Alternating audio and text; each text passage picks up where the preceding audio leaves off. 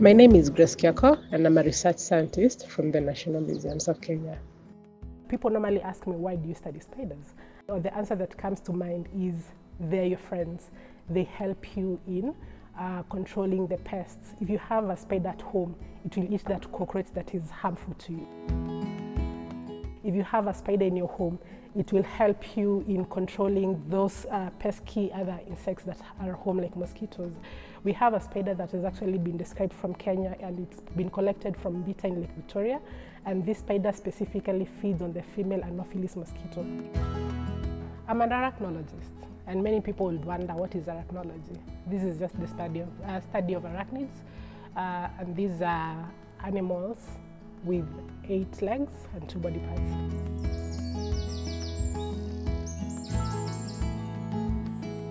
My motivation to study in China was very simple. They were offering a course I was really interested in. They had the expertise because I wanted to focus mostly on spiders, and they had the expertise of spider experts, So it was very easy for me to just go into a lab, get the information that I needed, in terms of help with my research.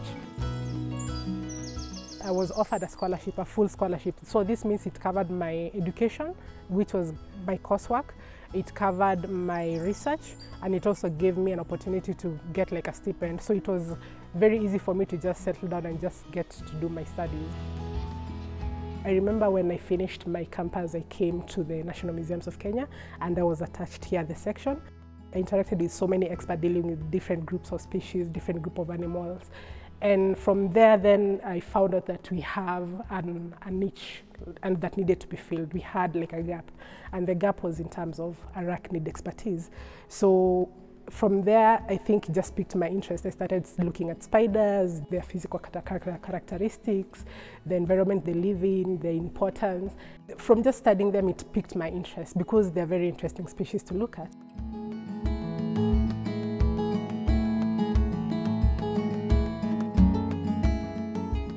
So part of the work we do at the National Museums of Kenya is we are the custodians of the national collection. And what that means is we preserve the collection for future posterity. The collection is very old. One of the oldest collections we have is this drawer over here. It is a drawer of beetles that were collected from Tanganyika in 1889. So this is more than a century back actually. And this is very important because it's a reference collection. And by reference collection, I mean it's a way of people in future to know what we had back in the day and what we have right now. And it's a very good way of telling matters of conservation of species in terms of climate change and what has changed in the environment in terms of species. For the dry collection, we dry them in the oven for maybe at 37 degrees Celsius for maybe 3 to 4 days.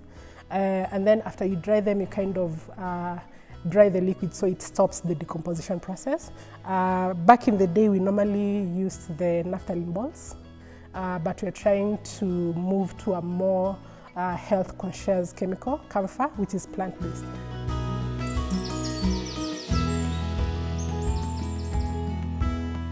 China, it's very research intensive when it comes to, research. They're very focused.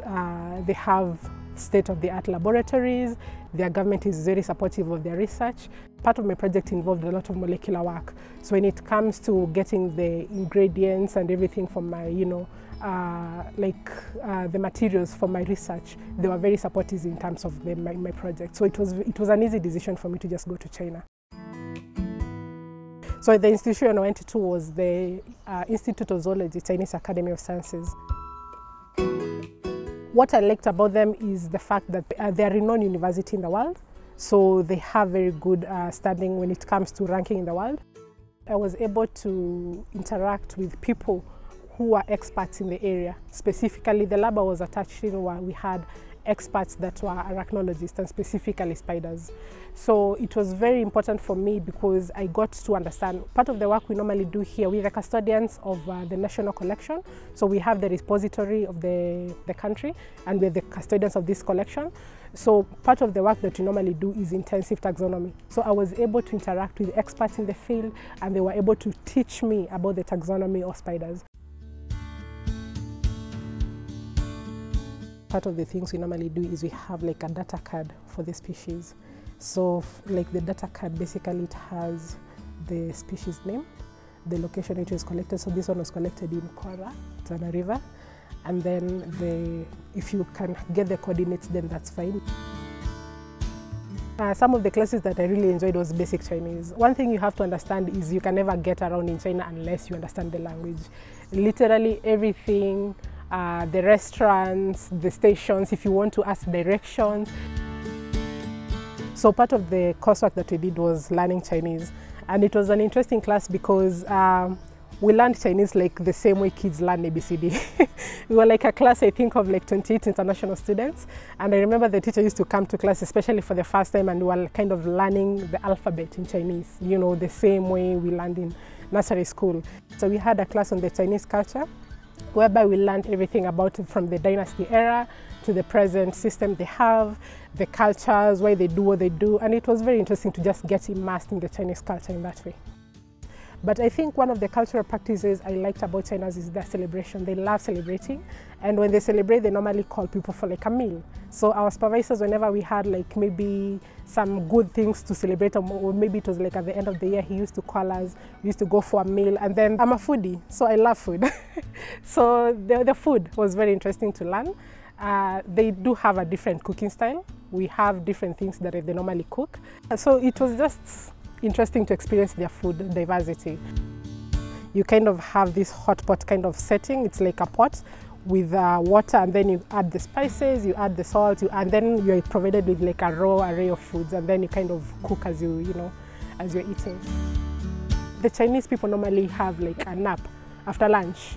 So immediately they come from lunch, they like nap for like maybe 1 or 2 hours, 1 hour or 30 minutes, and then, you know, they go back to doing their duties. So at some point I kind of adapted to that, because the moment you kind of take that break, it's like they call it a mental break.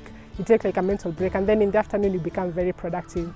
But part of the, you know, bargaining skill that we actually asked our teachers to teach us was saying, I'm a student, can you lower the cost? I don't have money. So that was the phrase that we used to say a lot. You know, you get to the market and you're like, I'm a student, can you, lower the price, give me a discount? So it was interesting to really just experience this journey. Of course, it has its ups and downs, but I think if I were to do it all over again, I think it's an experience I'd like to live again. Yeah.